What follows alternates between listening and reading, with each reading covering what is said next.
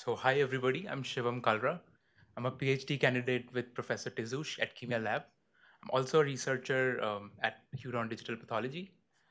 And just before I start even my talk, I should mention that I don't have any formal education in pathology or biology since grade 10th, but I love computer science and I've taken all my vision algorithm courses. So this talk could be biased towards more towards computer vision than towards pathology. um, it's going to be about a recent study that I've conducted at Huron Digital Pathology in search within the WSIs. And this is, I believe, is a one of the largest study that has been conducted with more than 2,000 WSIs. In fact, Amin mentioned lots of the previous person who just talked. He mentioned a lot of studies that were recently conducted, even by big companies like Google. They have used less than 2,000 WSIs. So um, let's uh, let's just first start with something that Professor Tizush has already been shown. Is There are two types of things that you could do with AI in digital pathology, which is a prediction and a search. So my focus is currently this particular study that I'm talking is currently focused on search. So why search? It's basically offer some sort of virtual consultation to pathologist. So he could make a query while he's doing his work, and then he would get the similar cases back, and that would already have a diagnosis. So he could utilize the wisdom that is already existing in large archives. That's the idea of search, and AI algorithms could help in making these searching. So I already mentioned this. The pathology consultation is one of the thing that is already being conducted, and uh, s- search is sort of a virtual consultation, the consultation with AI agent instead of a real human being.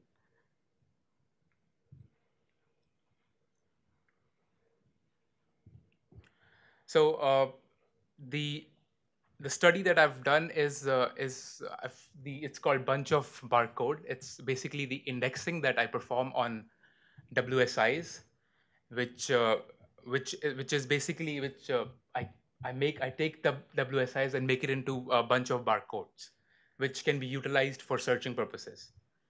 And it involves a few steps. Which first step is patch selection, which is selecting uh, what is a good region inside a large image which I should index, and then eventually the feature extraction from those regions, and then barcoding them. So I'll explain in more detail. So first is a patch selection. So we have a very large WSI, which could be 50,000 by 50,000, and we read through it and we figure out, in an unsupervised way, we figure out what are the different regions that exist. They don't have to correspond to any pathological features, but they're simply from the computer vision perspective, what is the different regions that exist inside a WSI. And we try to do that. It's called region segmentation. So we find 9 different regions. 9 is just a magic number that we have used for this study. And from those 9 regions, we collect uh, patches or the patches that have more impact on those regions that identify those regions. Once we have the patches, we give these patches to a pre-trained network, which from which we extract image features for those patches. So this pre-trained network could be any deep network that exists currently. For example, VGG 16, 19, or DenseNet or InceptionNet. So we have tried different networks in our study.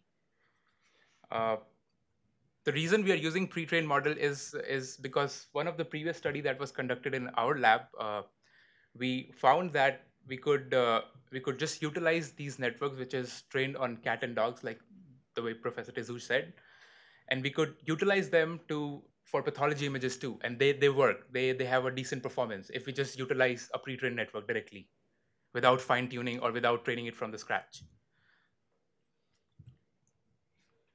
For barcoding, we are utilizing The method that exists in literature, it's called min-max algorithm. We utilize this to barcode a feature. The idea of barcoding is when you perform a distance calculation on a barcode, it's much more faster than when you perform it in Euclidean space or a real number space. It could be accelerated on CPU level in 100 times faster than if you were to calculate Euclidean distances. So we could perform a fast query retrieval for for the retrieval purposes.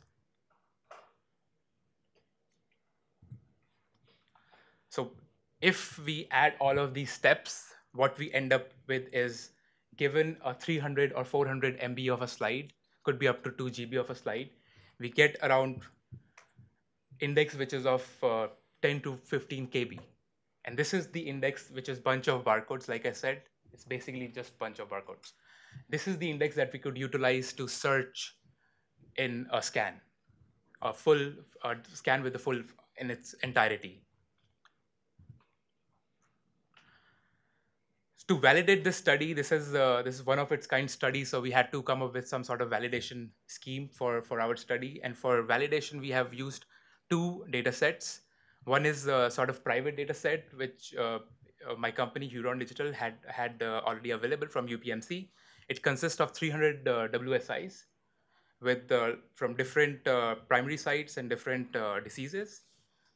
And the next the testing data set that we have utilized is the publicly available data set, which many of the recent studies have used. It's called TCGA. We selected around 2,000 WSIs from this particular data set. We grabbed it randomly. So we have a nice distribution of diseases and primary sites.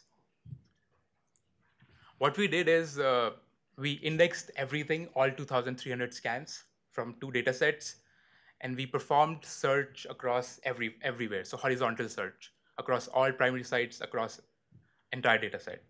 There was no training. We just used pre-trained networks. And for any given WSIs, whatever attribute it had, primary site or primary diagnosis, we were trying to find a result if it could match what we searched for. So if we search for a lung, do we find lung back? If we search for some sort of adenocarcinoma, do we get the same sort of adenocarcinoma back? This was our criteria for validating it. This was just one of the criteria for validating it. This is pretty harsh because sometimes they could have some sort of uh, uh, histological meaning, even though the lung is not equivalent to lung if you search it, but they could still have some sort of histological meaning to it, which our study simply says simply denies it. It's a harsh validation. What we found is, if this is the result that we got in 2,300 data set, and we found that if we just our first match itself is 92% accurate. So if we search for a primary site, we get 92% accurate that we'll fetch the same primary site as a first result. And similarly, we have the second and third. This is second match means both of them are supposed to be what we looked for, and third is so on. So this is just some examples. This is this is the disease that we searched for, and we did the search inside this particular gland only, adrenal gland, and we found all three of them that were searched had the same disease as what we queried. And this is for the brain. We found that the brain was very easy. We were always accurate. If we search some sort of disease of a brain, we always get the same disease back as our search results. This is one fail case where our search result failed for the third uh, third result. So we searched for lung adenocarcinoma, but the other we got lung squamous cell carcinoma back. So we had discrepancy there, even though there could be some sort of histological meaning to it, but we didn't. We just specified it to be a wrong result. We also did validation in terms of how many correct retrievals do we get. So if we search for just one scan, how many do we get which are correct? So the x-axis shows our number of queries that we made, and the green axis shows how many correct results we got. So for this particular case, which is a lung, we if we search for lung, at the 10th, if we search for 10, we almost get around 5.5, which is the expected value. We get around 5 lung cases in those 10 retrievals. And the red graph is showing what if we were to supposed to just do a random pick inside our data set. So clearly we have a high discrepancy between our systematic search versus a random retrieval. Same for the brain. So if we search for brain, we were getting around 3 brains in a horizontal search. And again, the random is very low, which is random is in fact just 0. The next validation study that we conducted is the expert's opinion. We asked a pathologist to rate our search results. And what we did is we presented the pathologist with this kind of a web page where there is a query image and there is 3 results back. And we sorted them in any order. And pathologist is marking which one is good, which one is bad. And what we wanna find out is whether pathologist's opinion is matching with our internal assessment in terms of distances that we calculate through the computer vision algorithm. Is it positively correlating with the assessment of pathologist? So what we found is it does. So you can see that whenever pathologist said something very bad, the search result is bad, the distance that is used by our search engine was higher. And whenever he said great, the distance that was uh, was perceived by our algorithm was much lesser.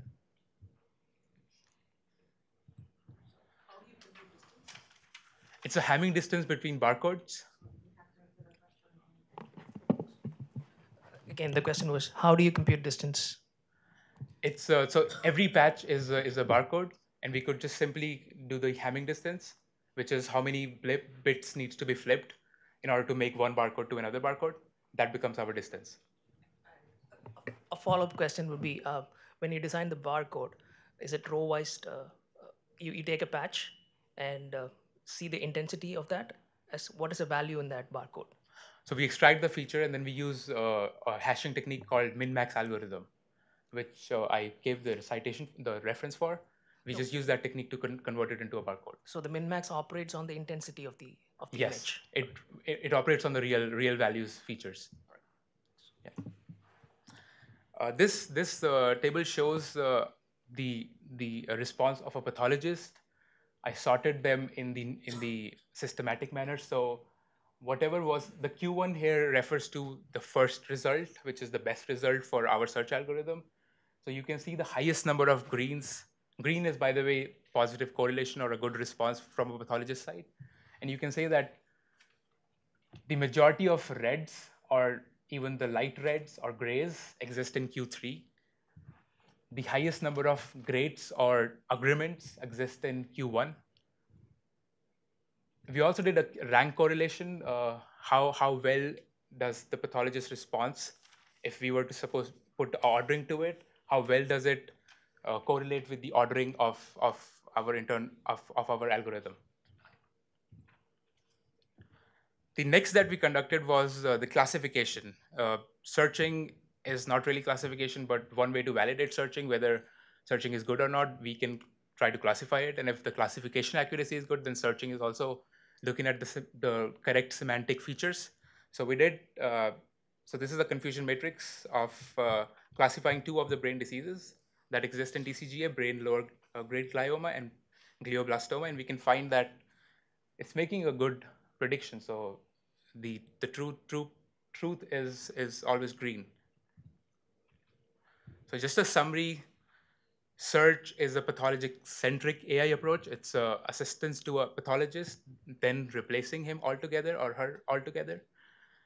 And barcode and mosaicing reduce the index size by 70%, which is one of its kind of study, without loss of any accuracy. Pre-trained networks offer decent image characterization for pathology images, so we don't have to train every time we train something. We don't have to start from scratch. And more the data, the better the search results are, because there is higher chances that you would hit something correct if you have a larger amount of data. And that's it. Thank you.